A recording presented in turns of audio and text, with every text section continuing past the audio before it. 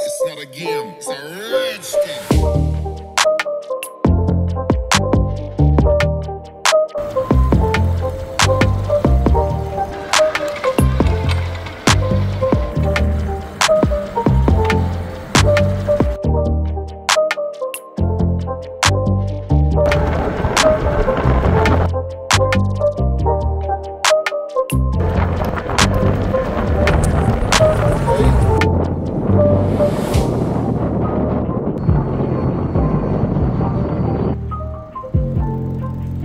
What's up, y'all? So we received a dual suspension all-terrain folding bike with a 52 volt 15 amp hour battery. I've never had a 52 volt battery on an e-bike before. The highest I've had is 48 volts. It's advertised to go 55 miles per charge, but I would assume it can go farther than that. So the bike that we received is a walk key STARRUN S20. This bike is advertised to go 28 miles per hour. It has a 750 watt motor with a 1200 watt peak. Don't know how much this bike weighs, but the net weight of this box is 82 pounds. Maximum weight of the rider is like 280 pounds. 82 pounds is heavy for a folding bike. And it's only 280 pounds that it can hold? Yeah. So what we're gonna do is unbox this, put it together, go through all of the features. Then we're gonna go on road, we're gonna go off road because it has off-road tires. And we're gonna try to fold this up, put it in my back seat, go to a more urban area, see what that's like too. So it was stupid. So imagine having to.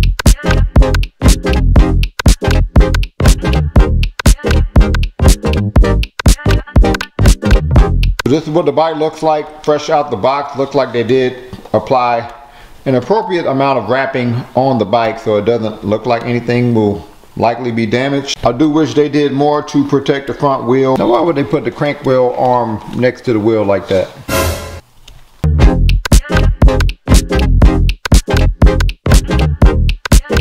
This is what the bike looks like out of the wrapping. Doesn't look like anything was chipped or damaged. So it looks like we're gonna have to put our 20x4 all-terrain CST BFT front wheel on, and I do have CST BFT tires on some of my other e-bikes. Very grippy tire. I do think the Chaoyang tire is a little bit more durable, but looks like we're gonna have to put our handlebar on, which is attached via wire. We're gonna have to put our front fender on. We're gonna have to put our headlight on. This bike also came with a box. It looked like the box was already kind of open, so the box came with our user's manual. Not really seeing any step-by-step instructions regarding the installation, so I'm assuming that they have instructions online. Also came with a tool set. Box also came with our pedals, which are labeled. I believe this box has our battery charger in it. First thing we're going to do is put this front wheel on. So we have two washers on the on your wheel, and I believe our front fork is going to go in between those two washers. On the other side, we're going to do metal buffer here. Then we're going to put our front fork here, and then the two washers are going to go outside the front fork as well as the nut. So I'm going to put the washer with this lock at the end of it. I'm going to put that washer on here first. Then I'm going to put the other washer on. So this bike wheel axle seems like it's a bit too narrow to use both of those washers. So we're just going to use the washer with the lock on the other side. On the left side of the bike where my disc brake is, I did take the extra washer and put it on the other side of the front fork there.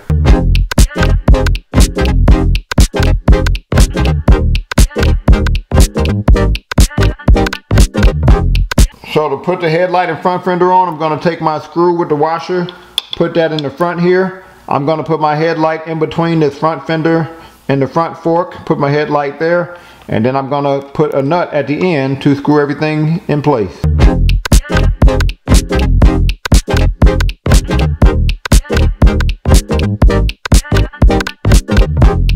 We're going to go ahead and put this handlebar on, and it does go in there a specific way. You just follow this guider here and put that in a slot there for that guider, and we just shove that in, and then we can unfold our handlebar there and then put this clamp on. So we got this bike put together. It took us about 30 minutes. Loving the wheels. Again, the CST BSC tires are my second favorite tires on e-bikes, period.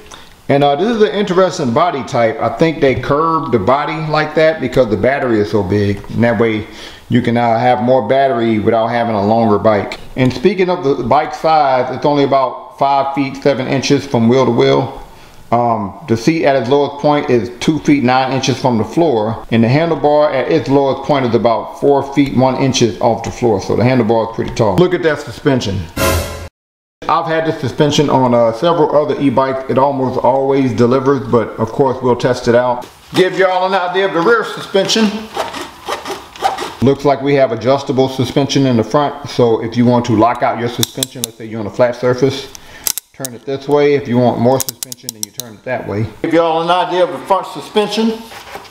Get a look at our rear and front hydraulic disc brakes. And it looks like more and more e-bike companies are making it easy for you to replace your hydraulic brake fluid. Nice wide rear rack on the back of the bike here. Rear rack like this usually can hold up to 60 pounds. This rear rack is about 8 inches wide. Handlebar width, pretty standard for a folding bike, about 1 feet 11 inches. Looks like we have your standard Shimano gear shifter. We have 7 gears. Nice grippy handlebars. Go ahead and turn our bike on. So we're going to press and hold the power button. Apparently to turn your bike on, we have to try to fold the bike, open it up a bit. Then there's a switch on the inside that you have to turn on. Then you can turn your bike on. Okay, nice anti-theft feature there. Looks like we do have a horn. Okay, kind of loud. So to turn our headlight on, we have 2 buttons on the side of your panel here. The button at the bottom of that. Now my headlight is on and my rear light is on. Now if we hit the top of the side of this panel here, we get more information on your display. You can see your odometer, your max speed, your average speed. We do have a thumb throttle, which I hate. I hate this. This is probably the most delicate thumb throttle that I've ever had on an e-bike before. Matter of fact, I think it's broke now. So I'll be reaching out to the company, let them know this thumb throttle was damaged. And let's see how quick they will send me a new thumb throttle. But we do have a thumb throttle. That's what that's for. Again, this bike does fold, so you can bring down the handlebar, clamp that in place, and then on the side of the handlebar, you move this up, and you can unclamp that, fold your handlebar, and then to fold the body, you push this up, you can unclamp that, and you can fold your bike like this. And that's what the bike looks like when it's folded. So to go into the advanced settings, you press and hold the plus and the minus button. And then you enter a password of 1. So I hit the plus button. Hit this button at the top here to go to my next position.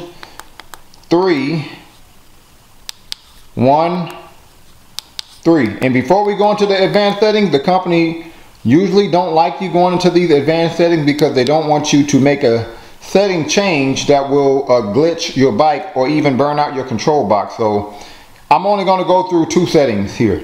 0.6p is your limit speed, so you can click this button at the top to make sure that you're going as fast as you can. So look like the fastest you can go is 51 kilometers. Hit it again. You can change your pedal assist sensitivity by pressing up and down here. So I'm going to keep it at a 2. And that's all I'm going to go through regarding the advanced setting. Alright, so we are about to try out the different pedal assist modes, starting with mode 1. So let's see how fast we going. Oh, that pedal assist kicked off right away. Dang! And I don't think I have the pedal assist sensitivity up to high. So okay. But so this says 16, this says 15, but this is a little delayed. So I'll go with this 15 miles per hour mode 1. Try these brakes. Okay, decent brake, but in mode 1. So we're now going to switch it to mode 3. Again, don't know if y'all can see it.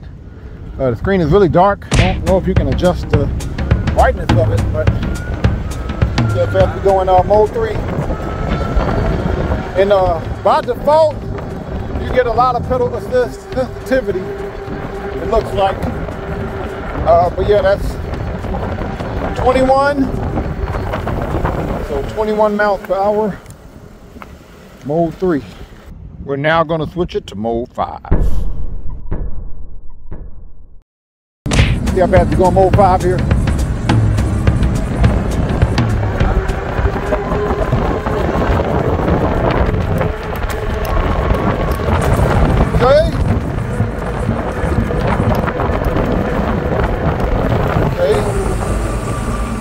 got up to 28 here.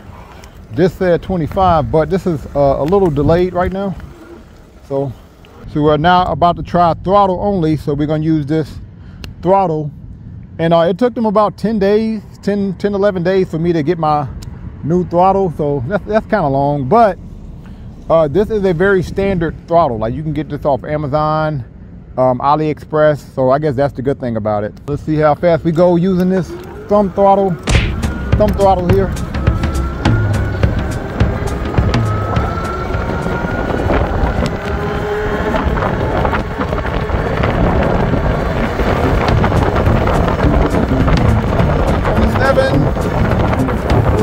Like I got up to 27 here. This is a little delayed again, so 27 miles per hour.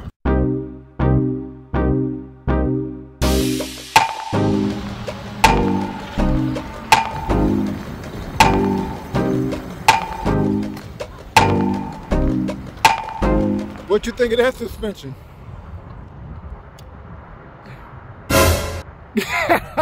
You don't know. That was me.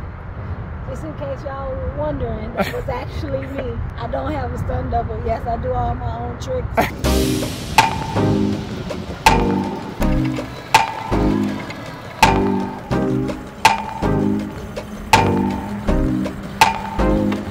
So, STARRUN S20, what are your thoughts? I like this bike. I am not a fan of the colors, but that's just... You don't like the color? But what I do like about this bike is the display. It's like a colorful display. The miles per hour show big on here. The brakes are really good. I feel like it doesn't really jerk you like that. So I like the constant gradual speed like that. The seat is not bad. Okay. Seat ain't bad. I actually give y'all like a 9 just on the seat. Okay. So the seat is pretty good. I feel like the tires and the suspension, they handle the off-road stuff. They handle it okay. It could be a little better. Suspension could be better. Yeah, and I would think that the suspension would be great because it's got this like little souped up thing looking here. Yeah. But it could be better. So what would you give this on a scale from 1 to 10? I'm gonna give this one 8.8. 8.8. Yeah. All right.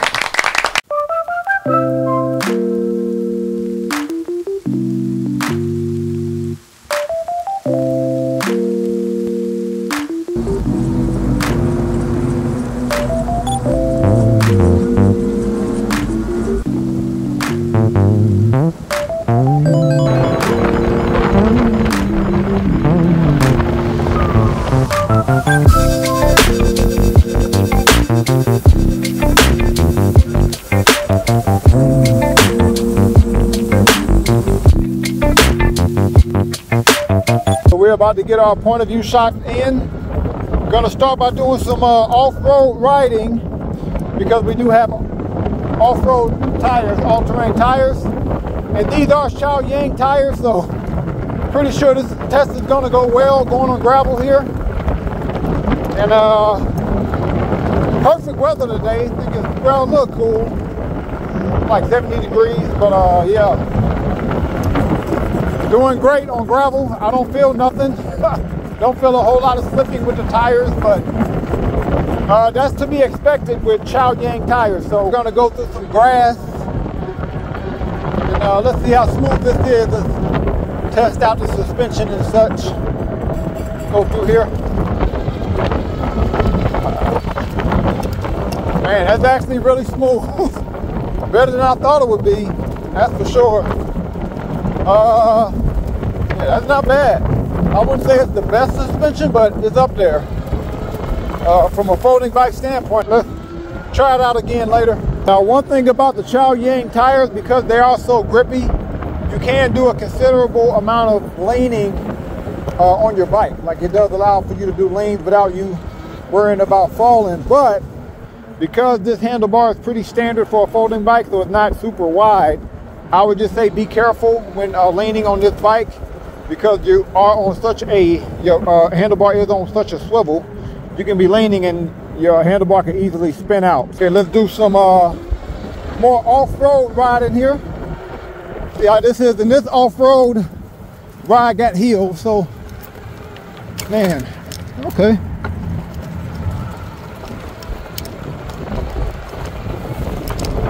Not bad. I wouldn't say this was the best suspension, but it's pretty good. Yeah, I've had better, but it's not bad at all. Okay. Number one, it is pretty comfortable. I think because it's such a big bike, you do have a sense of stability because the bike is so big. But number two, by default, and the pedal assist is adjustable, but by default, this thing sends you flying when you start your pedal assist. I'm gonna give y'all an example. I'm in mode 3, right? And I'm gonna start pedaling, watch this. Like as soon as I, pedal, it sends you. But your pedal assist is adjustable, so that's good.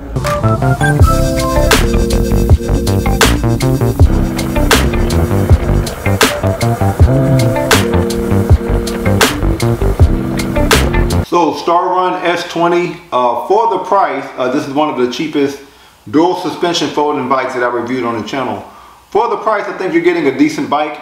I like the speed and I like the battery life. I went on like an 11-mile bike ride, and at 11 miles, I lost 1 out of 4 battery bars, and I was mainly in mode like 4.